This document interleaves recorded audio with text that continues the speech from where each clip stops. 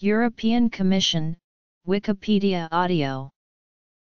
The European Commission is an institution of the European Union, responsible for proposing legislation, implementing decisions, upholding the EU treaties and managing the day-to-day business of the EU. Commissioners swear an oath at the European Court of Justice in Luxembourg, pledging to respect the treaties and to be completely independent in carrying out their duties during their mandate. The Commission operates as a cabinet government, with 28 members of the Commission. There is one member per member state, but members are bound by their oath of office to represent the general interest of the EU as a whole rather than their home state. One of the 28 is the Commission President proposed by the European Council and elected by the European Parliament. The Council of the European Union then nominates the other 27 members of the Commission in agreement with the nominated President, and the 28 members as a single body are then subject to a vote of approval by the European Parliament. The current Commission is the Juncker Commission, which took office in late 2014. The term Commission is used either in the narrow sense of the 28-member College of Commissioners or to also include the administrative body of about 32,000 European civil servants who are split into departments called Directorates General and Services. The procedural languages of the Commission are English, French, and German. The members of the Commission and their cabinets are based in the Berlaymont building in Brussels. History. The European Commission derives from one of the 5 key institutions created in the supranational European Community system, following the proposal of Robert Schuman, French Foreign Minister, on May 9, 1950. Originating in 1951 as the high authority in the European coal and steel community, the Commission has undergone numerous changes in power and composition under various presidents, involving 3 communities. Council of the EU. Configurations: General, Foreign, Justice and Home, Economic, Euro. Presidency. The first Commission originated in 1951 as the 9-member High Authority under President Jean Monnet. The High Authority was the supranational administrative executive of the new European Coal and Steel Community. It took office first on August 10, 1952 in Luxembourg. In 1958 the Treaties of Rome had established 2 new communities alongside the ECSC, the European Economic Community and the European Atomic Energy Community. However, their executives were called commissions rather than high authorities. The reason for the change in name was the new relationship between the executives and the Council. Some states such as France expressed reservations over the power of the high authority and wished to limit it, giving more power to the Council rather than the new executives. Louis Armand led the first Commission of Euratom. Walter Hallstein led the first Commission of the EEC, holding the first formal meeting on January 16, 1958 at the Château of Val-de-Chasse. It achieved agreement on a contentious cereal price accord as well as making a positive impression upon third countries when it made its international debut at the Kennedy Round of General Agreement on Tariffs and Trade Negotiations. Hallstein notably began the consolidation of European law and started to have a notable impact on national legislation. Little heed was taken of his administration at first, but, with help from the European Court of Justice, his commission stamped its authority solidly enough to allow future commissions to be taken more seriously. However, in 1965 accumulating differences between the French government of Charles de Gaulle and the other member states triggered the empty chair crisis, ostensibly over proposals for the common agricultural policy. Although the institutional crisis was solved the following year, it cost Etienne Hirsch his presidency of Euratom and later Walter Hallstein the EEC presidency, despite otherwise being viewed as the most dynamic leader until Jacques Delors. The three bodies, collectively named the European Executives, CO, existed until July 1, 1967 when, under the merger treaty, they were combined into a single administration under President Jean Rey. Due to the merger, the Rey Commission saw a temporary increase to 14 members, although subsequent commissions were reduced back down to 9, following the formula of 1 member for small states and 2 for larger states. The Rey Commission completed the Communities Customs Union in 1968 and campaigned for a more powerful, elected, European Parliament. Despite Rey being the first president of the combined communities, Hallstein is seen as the first president of the modern commission. The Malfatti and Mansholt commissions followed with work on monetary cooperation and the first enlargement to the north in 1973. With that enlargement, the commission's membership increased to 13 under the Ortola Commission, which dealt with the enlarged community during economic and international instability at that time. The external representation of the community took a step forward when President Roy Jenkins, recruited to the presidency in January 1977 from his role as Home Secretary of the United Kingdom's Labour government, became the first president to attend a G8 summit on behalf of the community. Following the Jenkins Commission, Gaston Thorn's commission oversaw the community's enlargement to the south, in addition to beginning work on the Single European Act.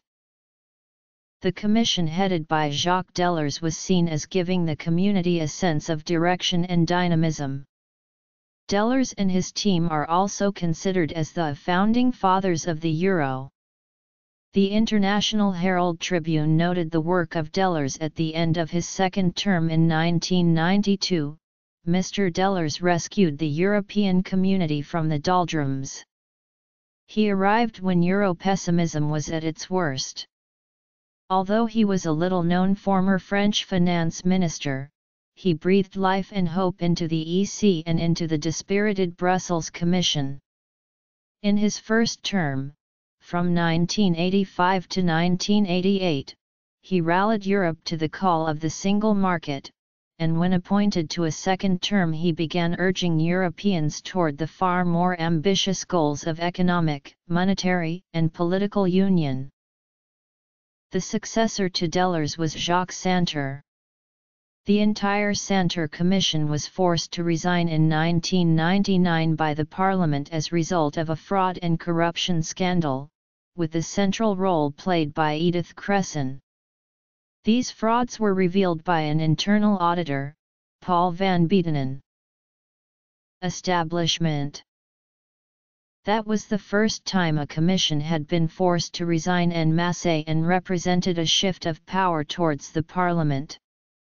However, the Santer Commission did carry out work on the Amsterdam Treaty and the euro. In response to the scandal, the European Anti-Fraud Office was created. Following Santer, Romano Prodi took office. The Amsterdam Treaty had increased the Commission's powers and Prodi was dubbed by the press as something akin to a prime minister. Powers were strengthened again with the Nice Treaty in 2001, giving the presidents more power over the composition of their commissions.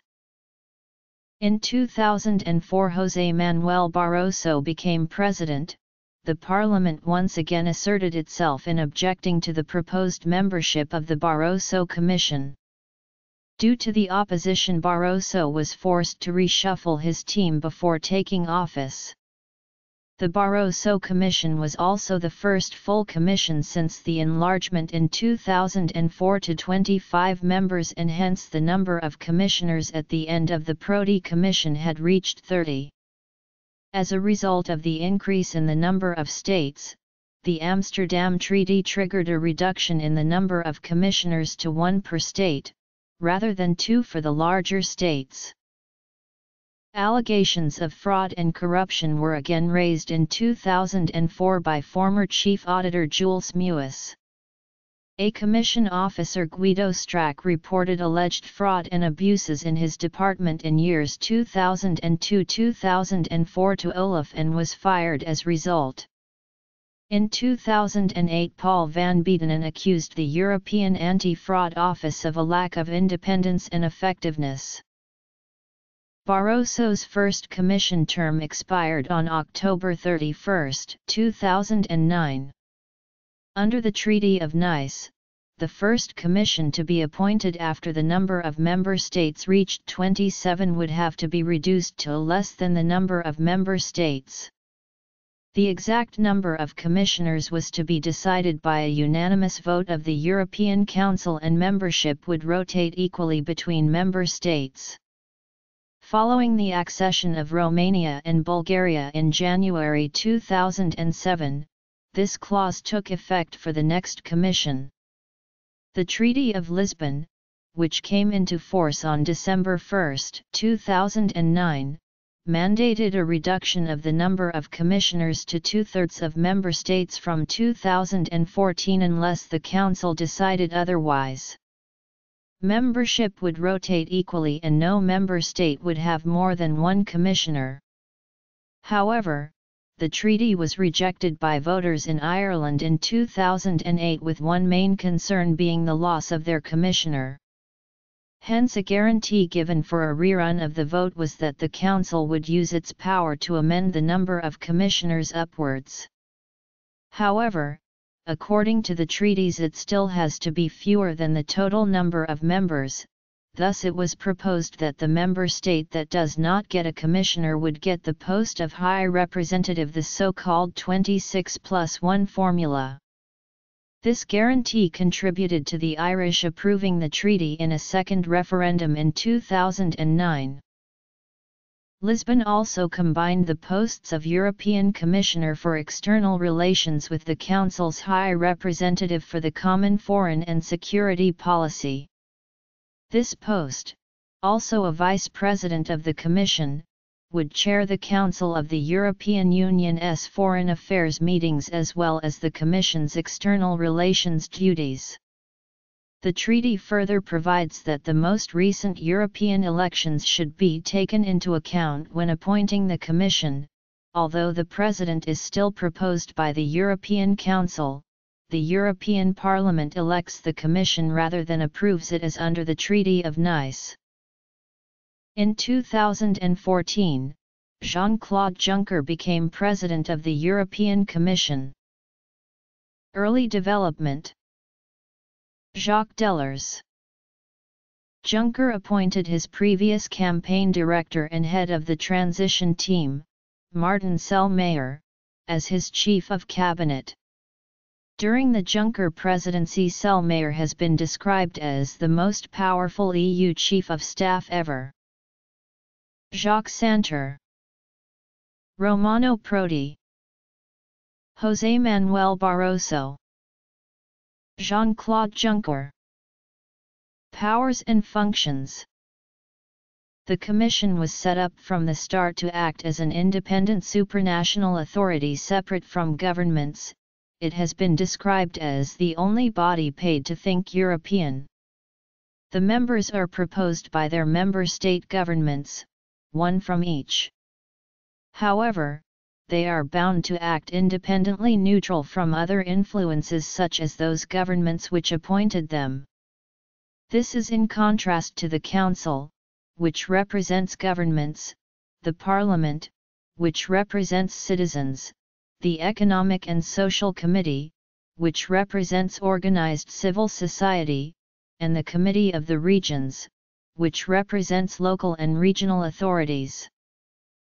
Through Article 17 of the Treaty on European Union, the Commission has several responsibilities: to develop medium-term strategies, to draft legislation and arbitrate in the legislative process, to represent the EU in trade negotiations, to make rules and regulations, for example in competition policy, to draw up the budget of the European Union, and to scrutinize the implementation of the treaties and legislation.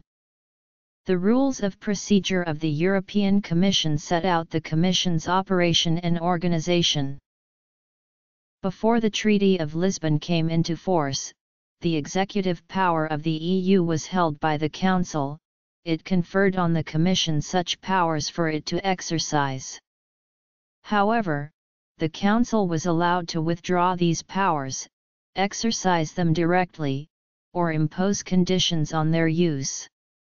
This aspect has been changed by the Treaty of Lisbon, after which the Commission exercises its powers just by virtue of the treaties.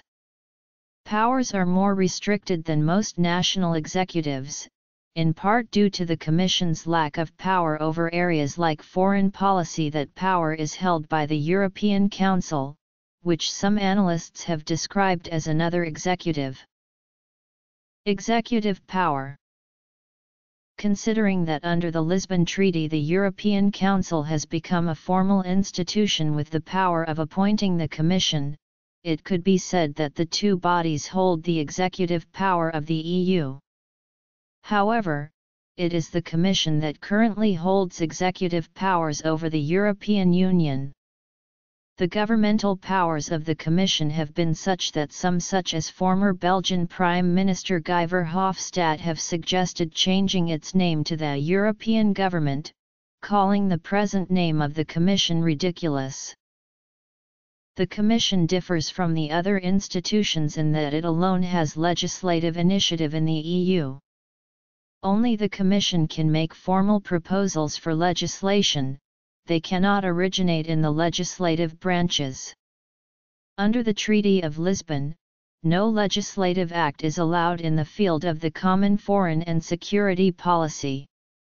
In the other fields the Council and Parliament are able to request legislation. In most cases the Commission initiates the basis of these proposals.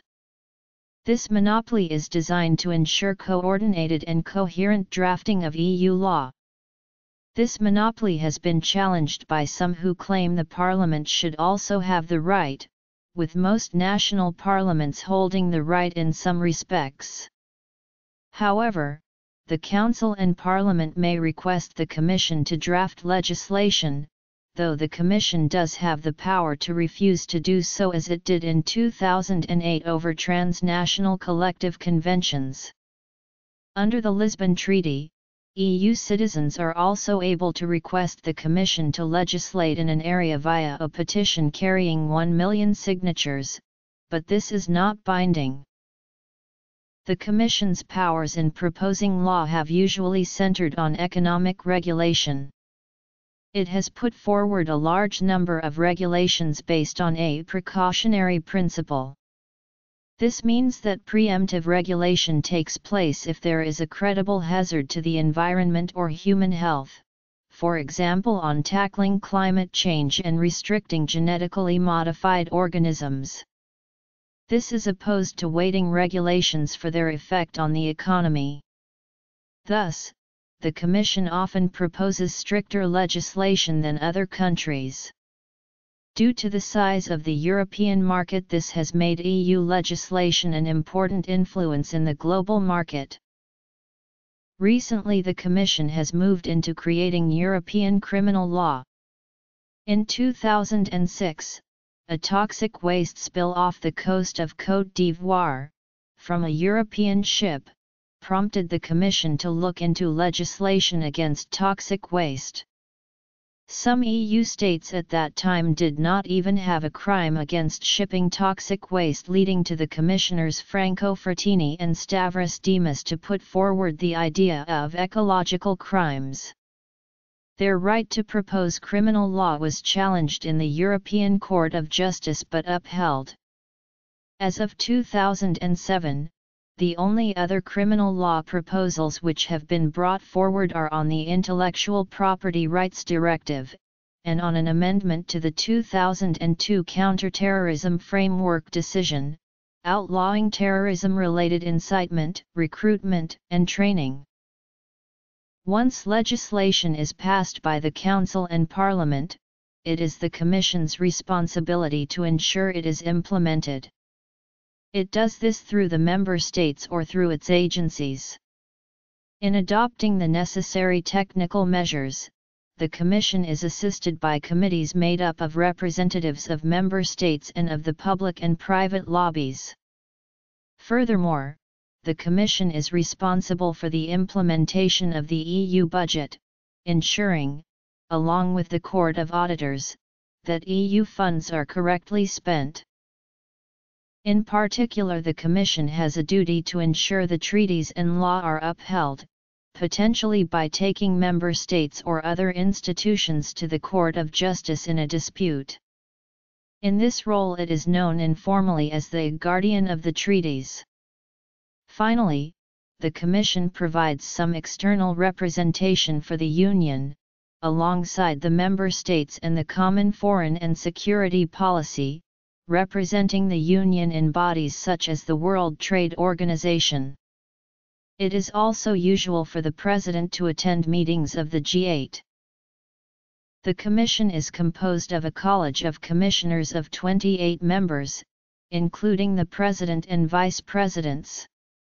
Even though each member is appointed by a national government, one per state, they do not represent their state in the Commission. In practice, however, they do occasionally press for their national interest. Once proposed, the President delegates portfolios among each of the members. The power of a commissioner largely depends upon their portfolio, and can vary over time. For example, the Education Commissioner has been growing in importance, in line with the rise in the importance of education and culture in European policy making. Another example is the Competition Commissioner, who holds a highly visible position with global reach. Before the Commission can assume office, the College as a whole must be approved by the Parliament. Commissioners are supported by their personal cabinet who give them political guidance, while the civil service deal with technical preparation. Legislative initiative. The President of the Commission is first proposed by the European Council taking into account the latest parliamentary elections. That candidate can then be elected by the European Parliament or not. If not, the European Council shall propose another candidate within 1 month. The candidate has often been a leading national politician, but this is not a requirement. In 2009, the Lisbon Treaty was not in force and Barroso was not elected by the Parliament, but rather nominated by the European Council. In any case, the centre-right parties of the EU pressured for a candidate from their own ranks. In the end, a centre-right candidate was chosen, José Manuel Barroso of the European People's Party. There are further criteria influencing the choice of the candidate, including which area of Europe the candidate comes from, favored as Southern Europe in 2004, the candidate's political influence, credible yet not overpowering members, language, proficiency in French considered necessary by France, and degree of integration, their state being a member of both the Eurozone and the Schengen Agreement. In 2004, this system produced a number of candidates and was thus criticized by some MEPs. Following the drawn-out selection, the ALDE group leader Graham Watson described the procedure as a Justus Lipsius carpet market producing only the lowest common denominator, while Green EFACO leader Daniel Cohn-Bendit asked Barroso after his first speech, "If you are the best candidate, why were you not the first?" Enforcement. Following the election of the President, and the appointment of the High Representative by the European Council, each Commissioner is nominated by their member state in consultation with the Commission President, although he holds no hard power to force a change in candidate. However, the more capable the candidate is, the more likely the Commission President will assign them a powerful portfolio, the distribution of which is entirely at his discretion. The President's team is then subject to hearings at the European Parliament, which will question them and then vote on their suitability as a whole. If members of the team are found to be too inappropriate, the President must then reshuffle the team or request a new candidate from the member state or risk the whole commission being voted down. As Parliament cannot vote against individual commissioners, there is usually a compromise whereby the worst candidates are removed but minor objections are put aside so the Commission can take office. Once the team is approved by Parliament, it is formally put into office by the European Council. Following their appointment, the President appoints a number of vice presidents from among the commissioners. For the most part, the position grants little extra power to vice presidents, except the first vice president who stands in for the president when he is away. College. Appointment. Dismissal.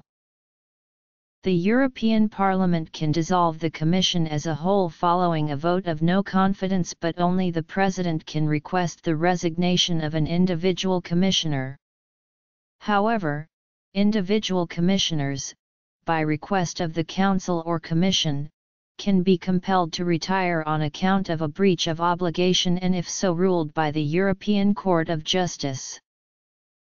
The Barroso Commission took office in late 2004 after being delayed by objections from the Parliament, which forced a reshuffle.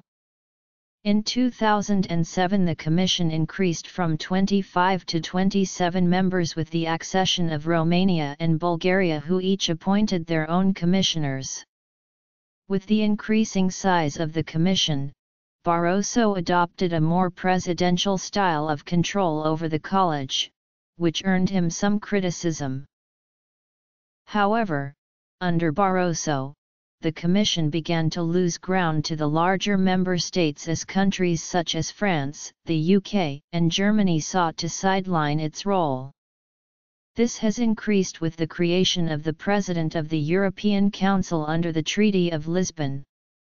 There has also been a greater degree of politicization within the Commission.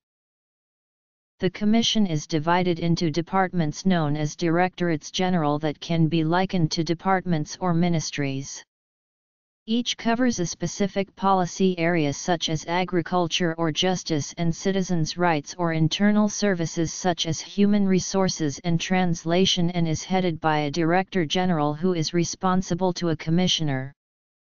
A Commissioner's portfolio can be supported by numerous DGs. They prepare proposals for them, and if approved by a majority of commissioners, proposals go forward to the Parliament and Council for consideration. The Commission's civil service is headed by a Secretary General, currently Alexander Italianer.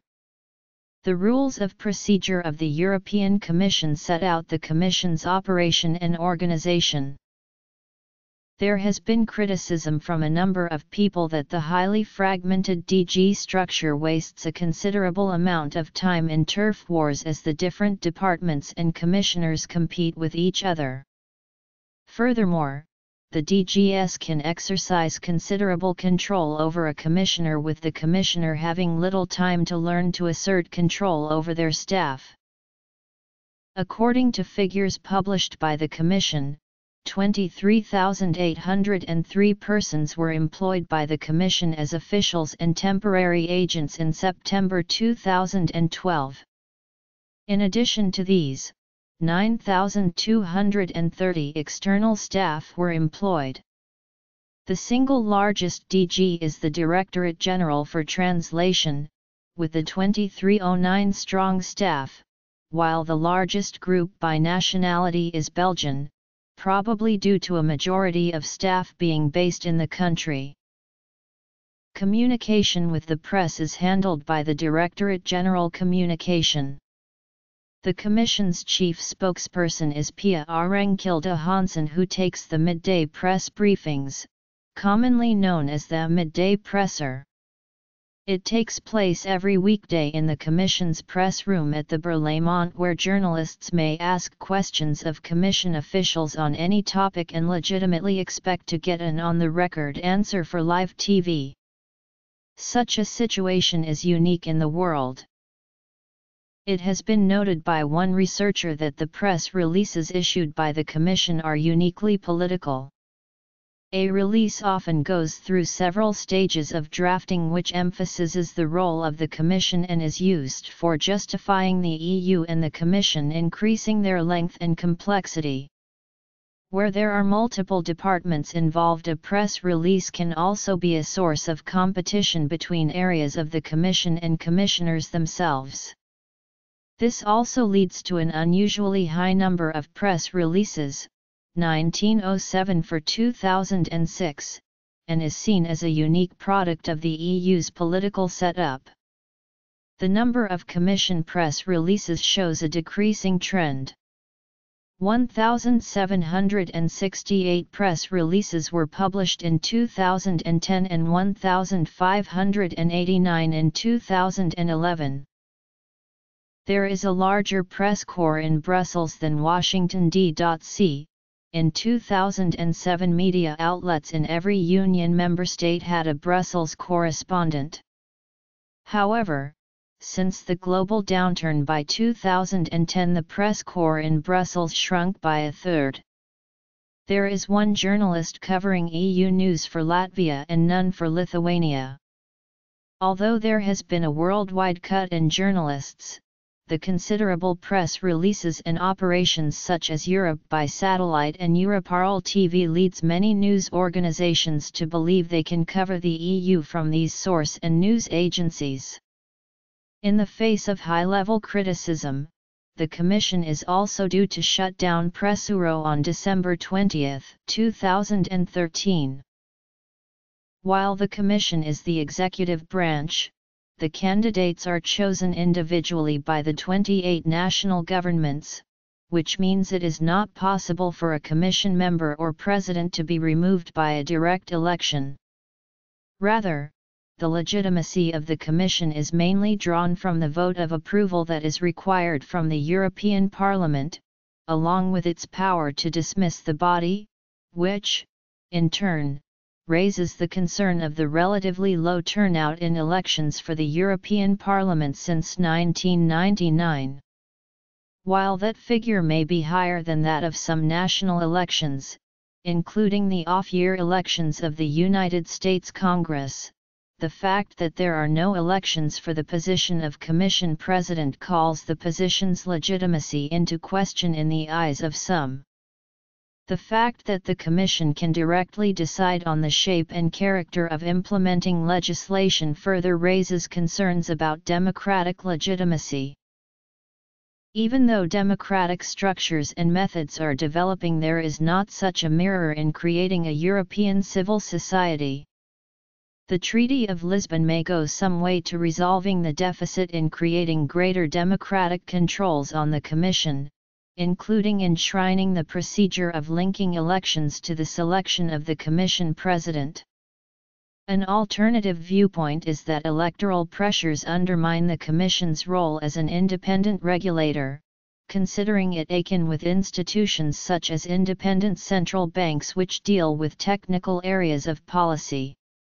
In addition, some defenders of the Commission point out that legislation must be approved by the Council in all areas and the European Parliament in some areas before it can be adopted, thus the amount of legislation which is adopted in any one country without the approval of its government is limited. In 2009, the European Ombudsman published statistics of citizens' complaints against EU institutions, with most of them filed against the Commission and concerning lack of transparency. In 2010, the Commission was sued for blocking access to documents on EU biofuel policy. This happened after media accused the Commission of blocking scientific evidence against biofuel subsidies.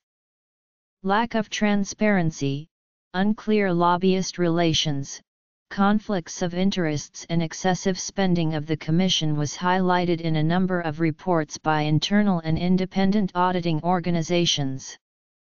It has also been criticized on IT-related issues, particularly with regard to Microsoft.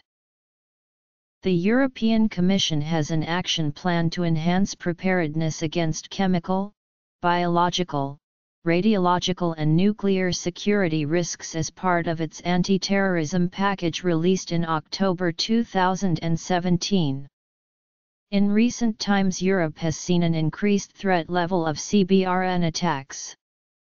As such, the European Commission's preparedness plan is important, said Stephen Neville Chatfield, a director for the Centre for Emergency Preparedness and Response in the United Kingdom's Health Protection Agency.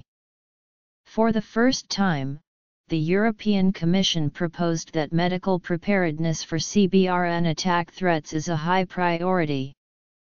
The European Commission's action plan to enhance preparedness against CBRN security risks is part of its anti-terrorism package released in October 2017, a strategy aimed at better protecting the more than 511 million citizens across the 28 member states of the European Union.